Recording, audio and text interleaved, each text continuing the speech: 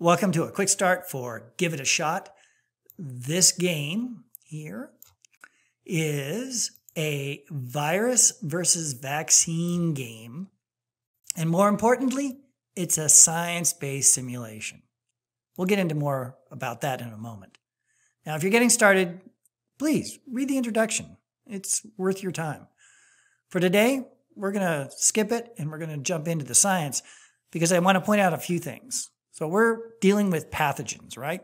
These are the tiny microbes that make us get sick. So we know about COVID, we know about flu or influenza, we know about measles and polio. If you haven't seen the news lately, has been popping up a little bit, so it's not gone. We're also able to dive into things like natural herd immunity. And what I want to point out here is there are mathematical equations and parameters that are used when we're doing this game and simulation. Nothing's made up. It's all based in science. So let's jump in to the flu, for example, or H1N1. This is the seasonal one. If I zoom in, you're going to see that there is a rather complex mathematical model here.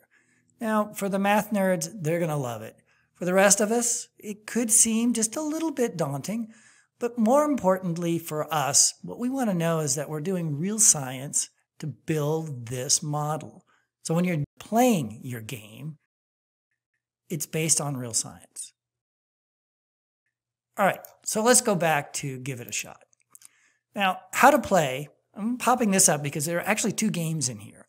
One is Design a City, and Design a City, we're not going to cover that today because we actually have a companion or a subset of this, which is called COVID Sim, that we developed over a year ago so people could explore and experiment with safety precautions and vaccinations for COVID. And this works just the same for Give It a Shot. So Design a City, we'll put the link in this video so that you can go to the COVID Sim Quick Start to learn how to do Design a City. The other one, the other game, is Select a City. Now, Select a City, or World Cities, you'll see, is a place where we actually collected information and data on cities around the world, and that's what you get to work with. And from there, you get to experiment with adding different precautions and seeing what happens with the vaccines. Okay, so let's go back and play the game. All right.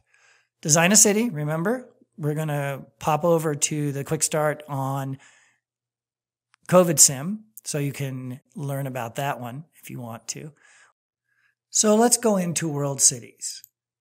Now, here we get to see a collection of cities around the world, and I'll just click on a few of them here so you can see the different countries that we're doing and different cities. But for the purposes today, I'm going to stay close to home. I'm going to stay in New York. And if I scroll down, I can see the population at the time that we were building the game was a little over 8 million.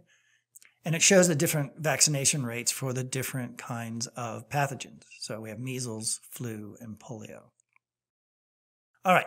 So if we go in here and we can select a pathogen. Remember, we have COVID, but you won't be able to play that because we don't have enough data on that to do in the world cities. Flu, yes. Pandemic flu, good ones to compare and contrast. Measles, we have that. And as we mentioned, polio is popping up lately, so it's still something worth experimenting with. For today, we're going to do the seasonal flu. Now, if you click on the population impact, the number of people an infected person is likely to infect is listed out here, and that's called the R0. You'll see an R0, and the 0 is not, is the way it's pronounced. And you'll see it's at 2.45. The important thing to remember about R0 is anything above 1 means it's going to keep spreading. So that virus, that bacteria, whatever the pathogen is, it's going to be spreading. Anything under 1, and it will slowly diminish on its own. And of course, closer to 0, the better. The daily death rate, 0%. keep in mind we had to round here. So instead of putting a whole lot of .0000000s, a lot of times you'll see 0%. But I think you're going to see that some people will die with some of these pathogens. The daily recovery rate, that's pretty self-explanatory. And if we look at the vaccine statistics, it shows you, again, the R naught value for people if they are actually vaccinated, and it goes down, which is good. We'd expect that. The daily vaccination rate, how many people we can get vaccinated per day. Vaccine waning rate, and that's something we can go into at another time. But for right now, it's 0% on this one. The effectiveness. Now, this is one to keep in mind. The flu vaccine, the annual flu vaccine, this can vary from year to year. And vaccine safety. So we'll go on now. If you go into the safety mode, this is something that we're not going to add anything right now because prior to COVID, no one really did anything when we had the seasonal flu. So no masks, no distancing.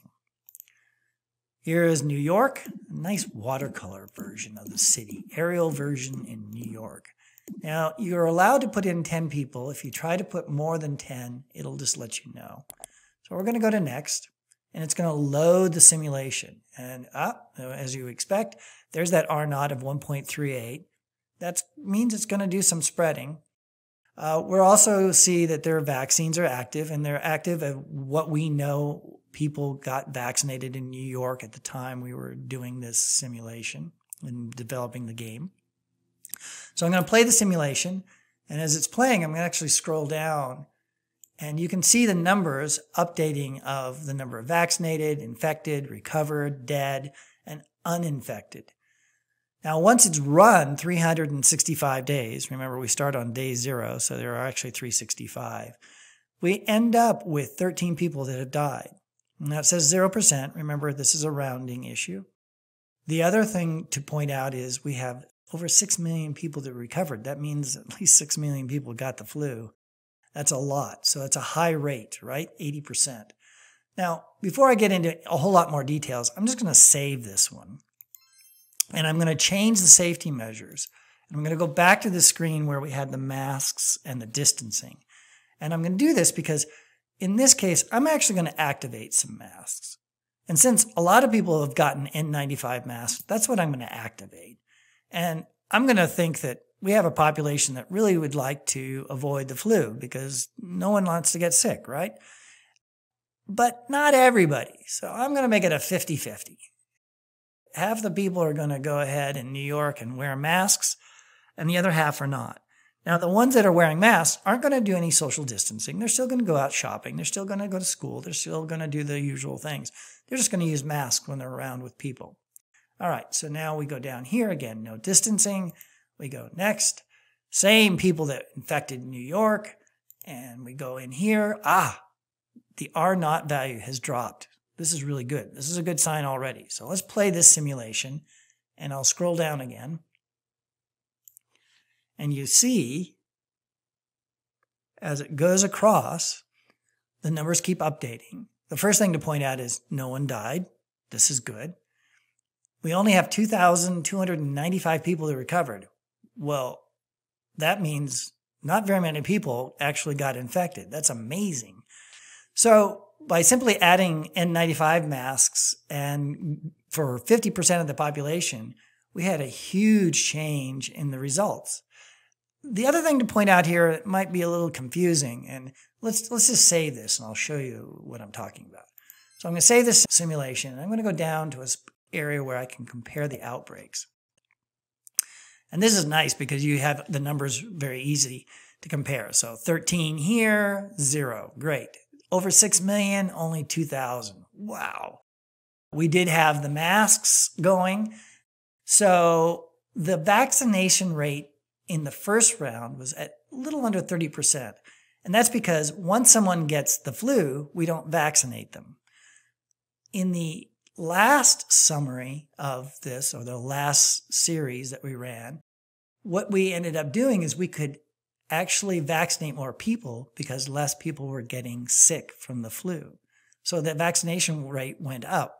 So that helped also reduce the number of infections that we were seeing. Now, you can go in and graph these. I'm just going to pop one open just so you can see that you can graph and see what's going on with the different ones.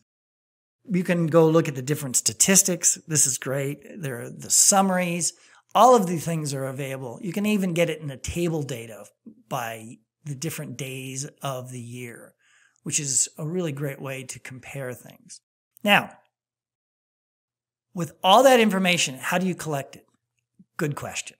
So let's go back to the play menu and go to experiments. Now, experiments gives you an idea, how to get started, maybe some suggestions on some experiments, but you're probably very creative and you'll want to do your own. But this is to get you started. And to collect all that information, we created a data sheet. You can get it in a PDF, Excel. I'm going to open up the Google Sheet version. And the Google Sheets, the very first thing you want to do is actually make a copy. And then once you make a copy, now you have all these cells. You can put in your different treatments, list the cities, the different kinds of things you're having the people do or not do, and then writing down the results of what you get. And that allows you to collect an awful lot of information, and then you can compare it and even print out some graph paper that you can use to graph your results. So, Give It a Shot is an extensive game and simulation that allows you to experiment safely to figure out what measures you can use to reduce the spread of different pathogens. We hope you have fun with it. And if you like that one, you might even want to pop over to our games and simulations because we have lots of other ones, including COVID Sim that I mentioned before. So again, thank you so much, and we hope you enjoy playing the game.